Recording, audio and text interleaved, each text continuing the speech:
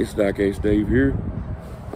It's a video on some picking I did at a flea market and some peg hunting, and I got one that my son Cameron got me.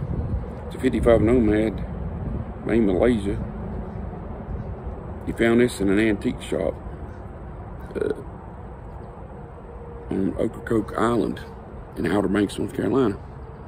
Ain't that pretty? I think it's about 25 years old. It says 69 on the bottom, but the wheels don't match. Nope, and unless somebody done a wheel swap years ago. It's got some nicks in it. This goes into my unobtainium, made of unobtainium collection. It's something that, a gift that I never get rid of it, ever. It's really nice, like a candy apple red paint, y'all know me. It was corroded pretty bad on the bottom, I guess, from the salt air, you know, out there at the ocean. Thanks, Cameron. Pops loves you. I really like that. Here's one I just saw on the bin of death. I don't even think these are out in the sets yet. It's the Teenage Mutant Ninja Turtles Nickelodeon collection, the Michelangelo Midnight Auto. I bought it because it looks like about a 1930s Ford or Chevy T-Bucket. Pretty cool, ain't it? They knocked that one out of the park too. I like those green wheels. Great paint job. I mean, really great tampos on it. Chrome base. Headers sticking out. Louvers, even got louvers on the hood, son. Here's something I picked up at Walmart. I had to have it.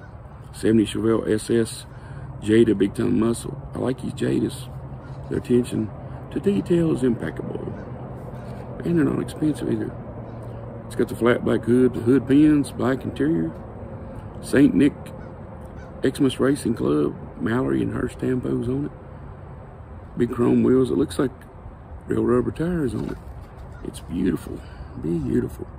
Candy apple red. I love it. Might paint my old pickup truck that I call Betty. My 91 Chevy. Might paint her candy apple red with the, think about it, like a candy pearl stripe on the side to replace the gray. Don't y'all like it? It's beautiful. And next I got this Spider-Man Max Venom tail dragger. I might put a little video of a tail dragger that I saw at Bristol Motor Speedway, Thunder Valley, a couple years ago. Show you what tail draggers do. It's in a flat, matte, black finish. It's nice too. I just don't collect any, you know, superhero stuff or anything like that. But I dig it. I dig it. And I got this one to go with my red and my black one. 67 Ford GT40 MK4 IV, if you will. I like it when the base matches the body color. I see some people coming. I gotta go in a minute. Gotta pick the missus up from work. I had the day off. Now this one right here is beat all to pieces. It was just happened to be hanging on a peg in a Dollar General I go to. But it's the chase car of the 52nd anniversary Hot Wheels, the Gazella GT. That card is roached, man, but it don't matter. I think it completes my set. They claim this one's a little bit hard to find. I believe they dropped it behind the shelf. Found it. Put it on there now, just having to look up on it. All wheels are dry around here again, as usual. Got our head. I found this one, it's an error. The Toyota A86 Sprinter Trano from the Hot Wheels Drift collection. It's missing the tampo on its front passenger side fender. I'm giving this to my son Cameron for his collection. He likes the risers. See right there? That's the first error I ever found. Now check this out. This is from my flea market picking. It's a Hot Rod magazine. 56 Chevy Nomad. It's red and white.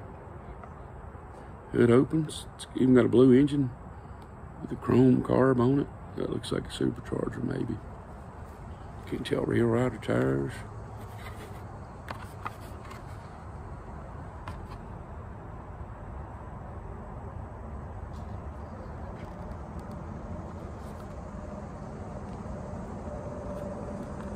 Yeah, it's a beautiful casting, beautiful. Racing Champions usually knocks it out of the park too. I really like the castings. Not really expensive either. And the last one, I got this one. It's a Johnny Lightning. I can't tell if that's a 10 years limited anniversary edition. Yep. It's got the coin with it, or whatever you want to call it, from playing Manus. It's the Lincoln Futura. I'm pretty sure this is the one that George Barris made the first Batmobile after, and I had to have it. Hard to find around here. Now, if you look at the body lines and you look at the front, you can tell it would become the Batmobile. I mean, the Batmobile was a prototype. He bought it for $1.